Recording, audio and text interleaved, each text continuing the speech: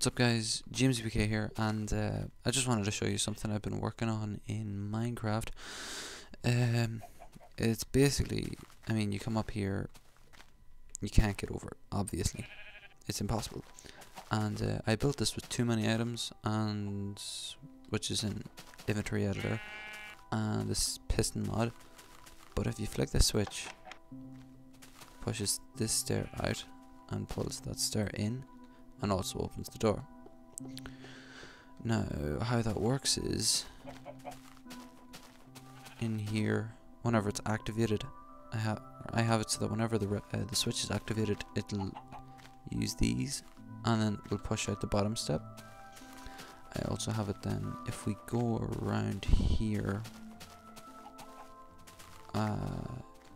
yeah, there, that if the power is on, if the switch is on, then it will have to contract. The pistons up here will have to contract. It's hard to actually see them. Then pistons there will contract.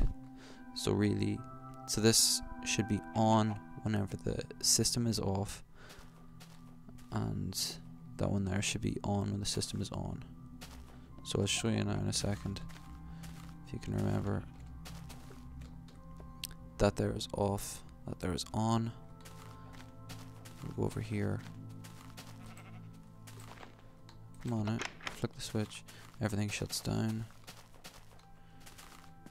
This here is on, and that there is off.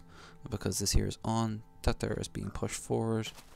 Because it is being pushed forward into place, we have that. So that's just a quick overview of what I was working on. It's nothing. It took me about 3, maybe 4 hours to do. A lot of it was trial and error. It took a long time to do. Well, not a long time, 4 hours, whatever. But shit, it's getting night time.